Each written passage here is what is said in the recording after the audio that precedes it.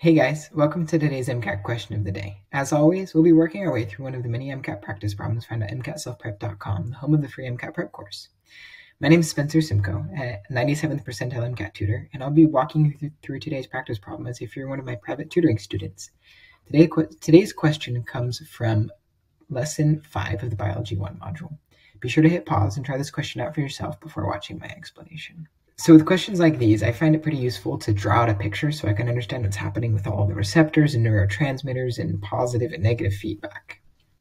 So the first thing that's happening in this problem is we smell food, and that's going to activate a dopamine-producing cell. So what that's going to do is it's going to make dopamine.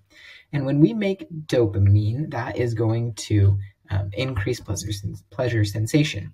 The next thing that's happening in this problem is we eat food, and that activates a serotonin-producing cell. So we're going to make serotonin. And that serotonin is going to act on this receptor right here, the 5-HT2C receptor. And that receptor acts to inhibit the dopamine-producing cell. So we're going to make less dopamine than we normally would. So eating the food decreases dopamine, which leads to us feeling satisfied and full, so we stop eating.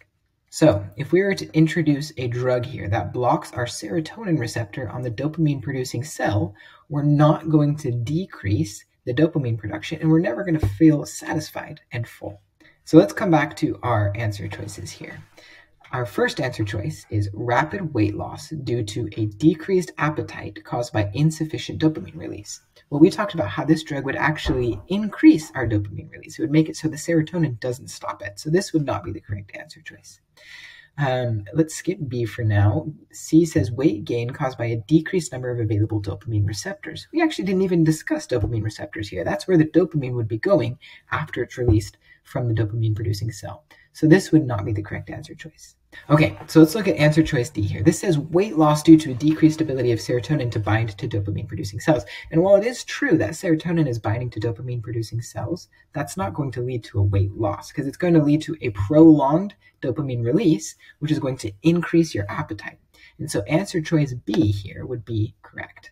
If you enjoyed today's MCAT question of the day, be sure and give it a like. For more MCAT questions of the day, be sure to subscribe to this YouTube channel and enroll in our free MCAT prep course. If you're really looking to maximize your MCAT score, be sure and check out our elite tutoring services and request a free consultation with any of our available tutors. We'd love to chat with you about your situation and how you can maximize your MCAT score. We look forward to hearing from you soon, and we'll see you next time.